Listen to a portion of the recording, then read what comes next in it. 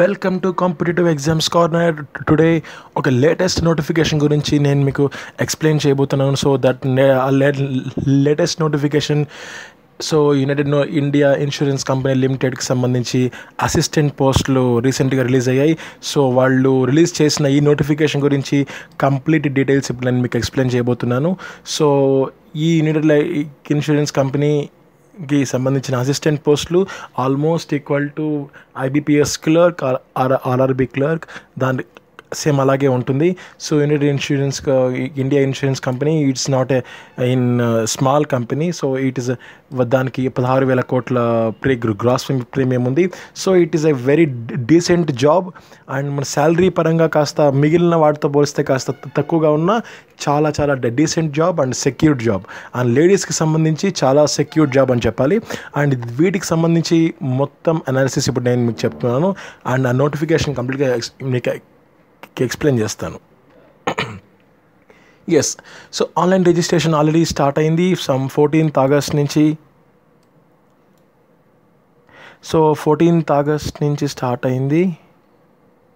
Yes, 14th August నుంచి start కాబోతోంది and last date registration మాత్రం 28th ఆగస్ట్ అండ్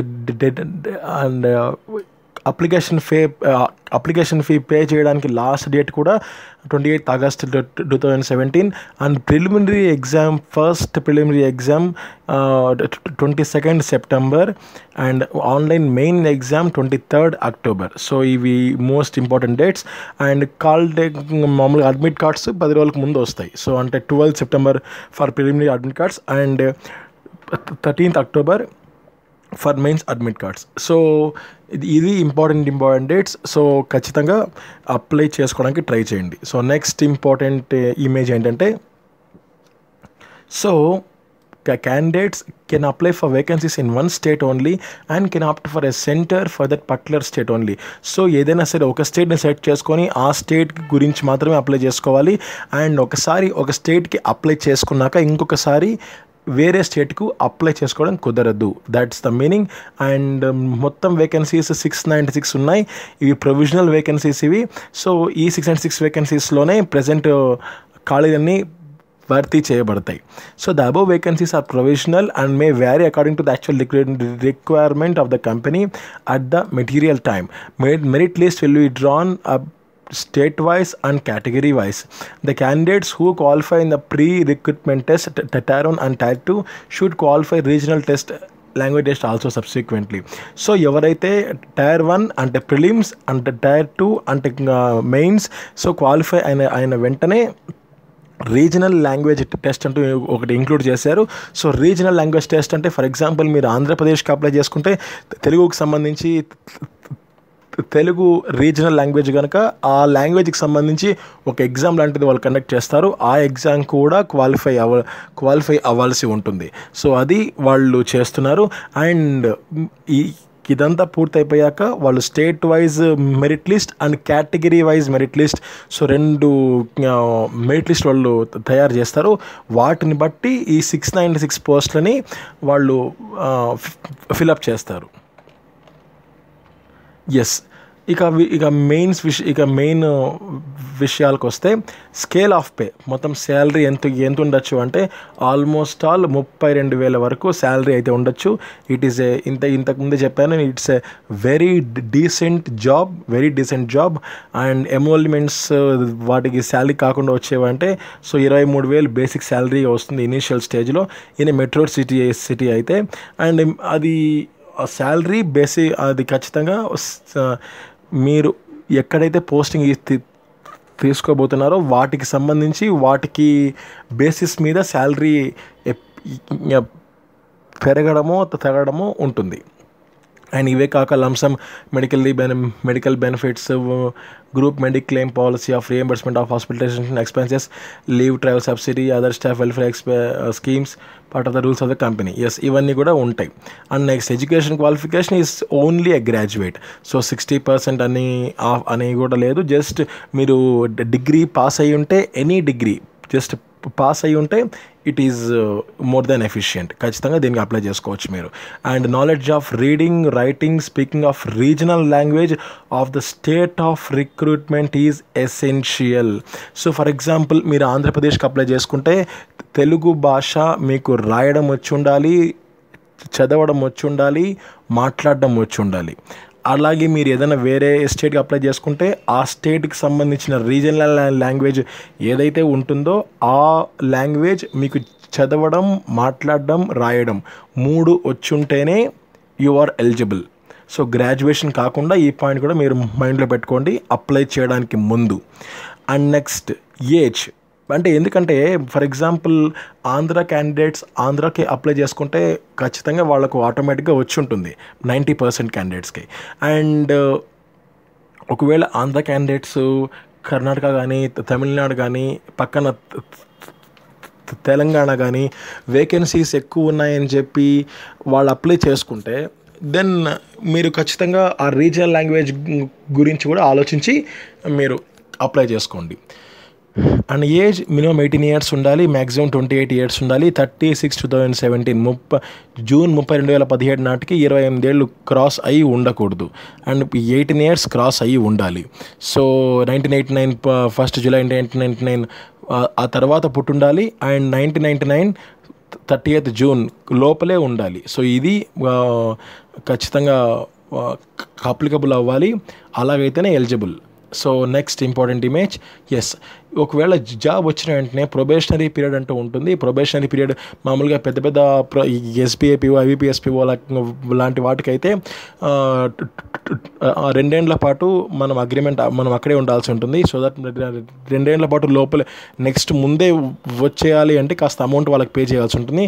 బట్ ఈ యునైటెడ్ ఇండియా ఇన్సూరెన్స్ కంపెనీకి సంబంధించి జస్ట్ 6 months మాత్రమే మనం అక్కడ ఉండాల్సి ఉంటుంది.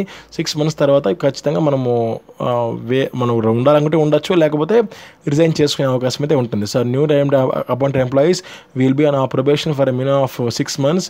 Before the probation period comes to the end of performance new recruited employees will be evaluated and the probation of period of those employees whose performance fails to meet company may be extended as per rules. So ఆ 6 months తర్వాత వాళ్ళ decision మీరు కావాలి అనిపిస్తే ఖచ్చితంగా వాళ్ళు మిమ్మల్ని వేరే పోస్ట్కి నామినేట్ చేస్తారు. ఒకవేళ లేదు అనుకుంటే ఖచ్చితంగా మిమ్మల్ని ఎక్కడ ఏం చేయాలో వాళ్ళు ఆ రూల్స్ డిసైడ్ చేస్తాయి.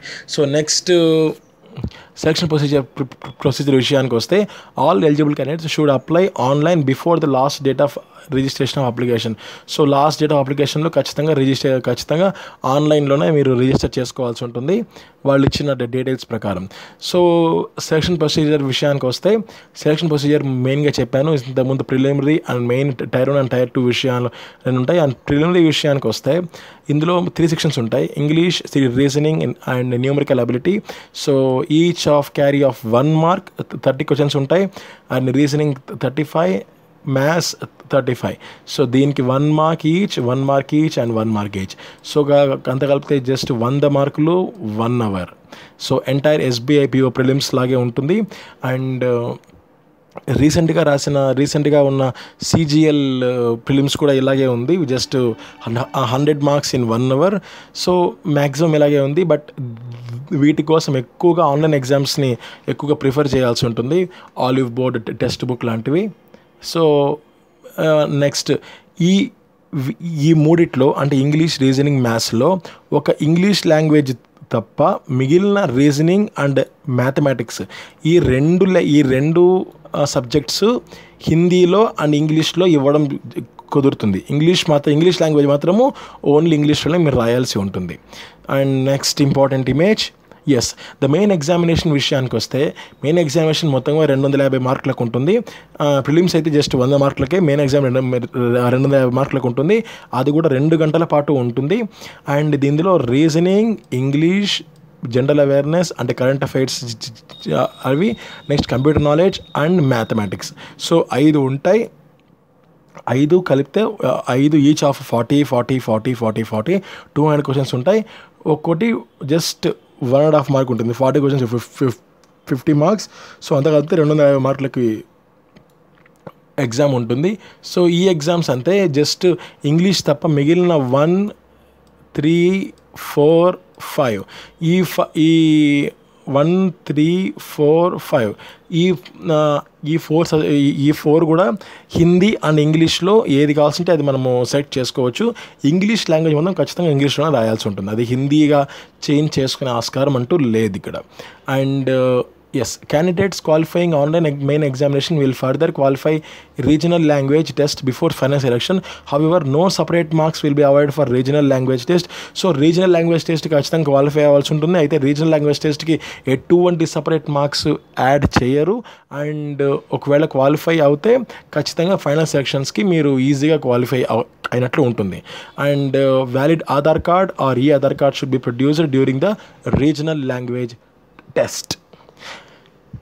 Yes, final selection will be made on the basis of performance on online main examinations subject to qualifying the regional language test.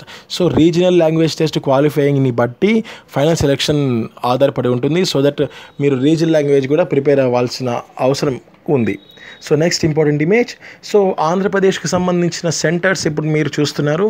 So ఆంధ్రప్రదేశ్కి సంబంధించి Chirala, Srikakulam, Guntur, Kadapa, Kurnool, Nellore, Rajahmundry, Vijayawada, Visakhapatnam, Tirupati, Kakinada, Chittoor, Kanchi, కాచెర్ల, Eluru and Vizianagaram. So total 15 centres ఇక్కడ మనం ఇక్కడ ఉన్నాయి.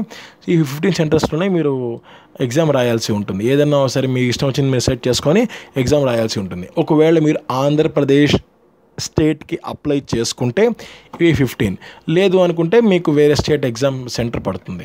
So next important, so